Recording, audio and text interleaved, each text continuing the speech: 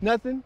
Yeah, I called 911. This is a Dallas police officer in plain clothes. He seemed to be doing some unusual, I can. throwing grass, walking around talking to himself. In the backyard of the police academy, What are you talking about? acting as a man experiencing psychosis. It just looks abnormal to me. This is just for training purposes. It's not real. But this type of thing happens really often. 314 or The Dallas Police Department's receiving an overwhelming number of mental health-related 911 calls, more than ever before.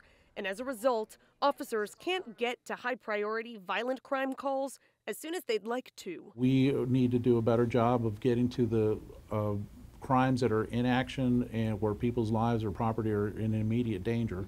So now the training is changing. If a passerby calls 911 about a man experiencing psychosis, Quit banging on the wall. or if a caregiver calls for help with an autistic child, police will still respond, but with the immediate help of the city's crisis intervention team, who you see training now with officers.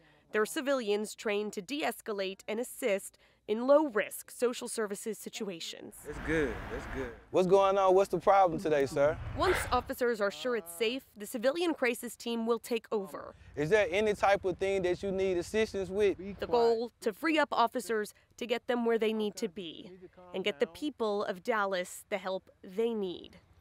If the city approves its proposed budget, the crisis intervention team will get more funding and continue to grow.